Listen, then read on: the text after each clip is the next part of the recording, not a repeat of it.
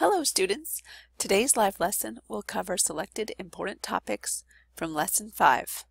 I hope I can emphasize information that will assist you in comprehending the learning objectives and provide real-world applications. The learning objectives of each lesson are a useful tool to ensure comprehension of key concepts.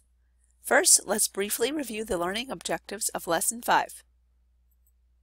After completing this lesson, you should be able to differentiate between goods production and service operations, explain the relationship between quality and productivity, define supply chain management, explain why businesses must manage information effectively, and identify the tools and methods used in different productivity and quality control systems.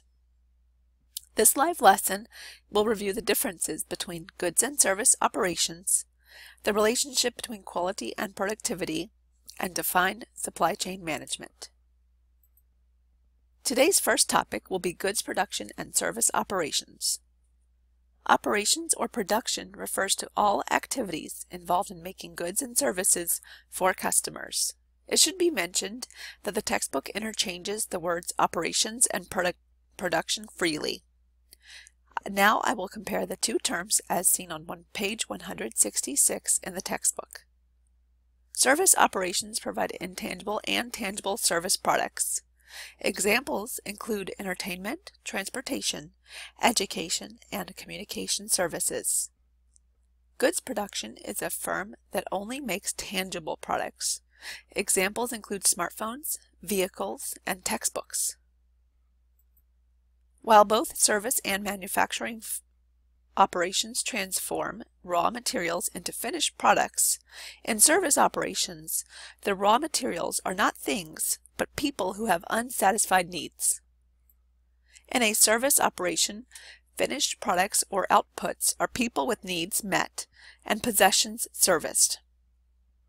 The four aspects of service operations that can make them more complex than goods production are interacting with customers, the intangibility and unstorable nature of some services, the customer's presence in the process, and service quality considerations.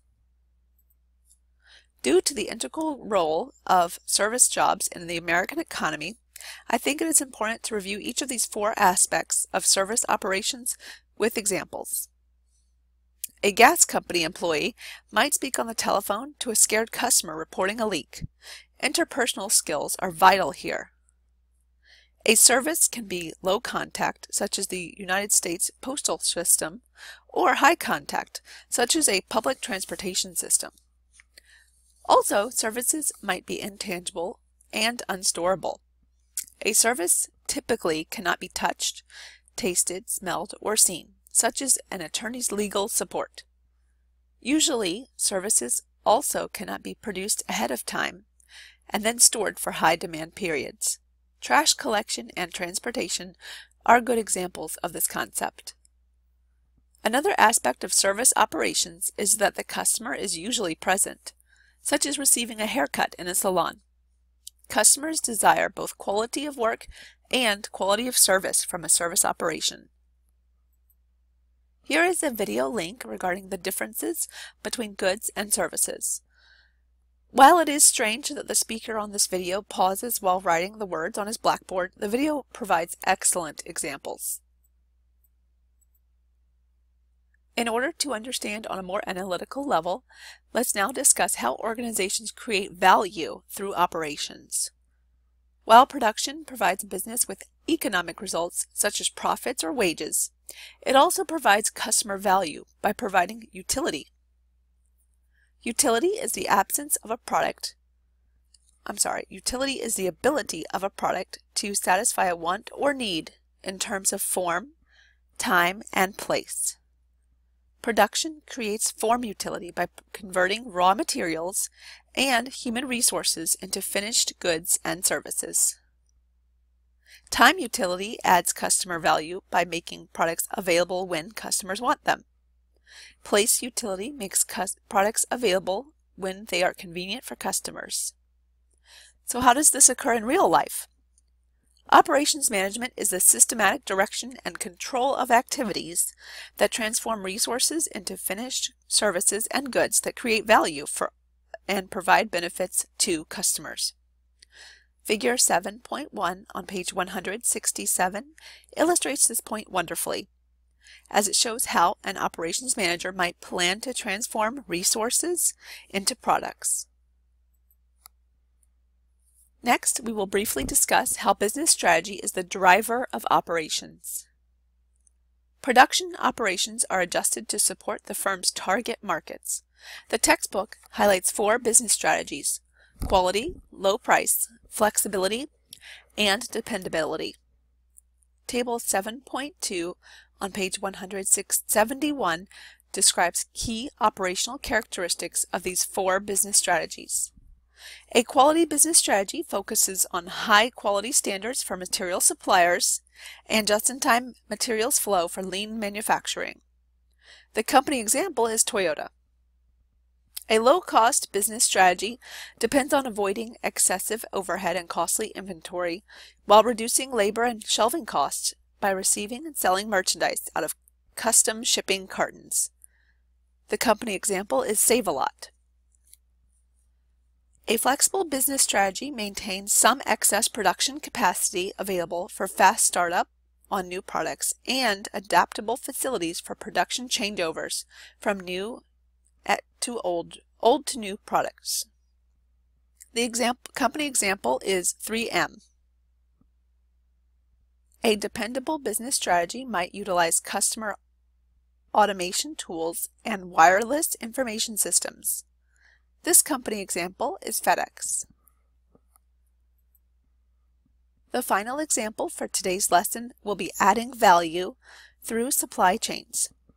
This section starts on page 185 in the textbook with an excellent visual aid, figure 7.7.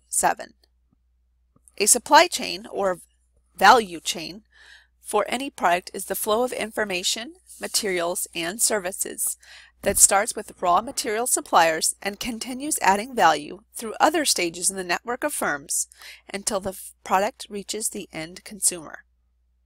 Supply chain strategy is based on the idea that members of this chain will gain competitive advantage by working as a coordinated unit.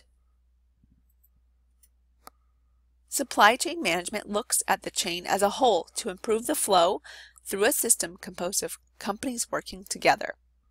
Process improvements and re-engineering often are applied in supply chains to lower costs, speed up service, and coordinate flows of information and materials. As a related topic, outsourcing is the strategy of paying suppliers and distributors to perform certain business processes or to provide needed materials or services. The movement of manufacturing and service operations from the United States to countries such as China, Mexico, and India has reduced U.S. employment in traditional jobs, but created new operations jobs for supply chain management.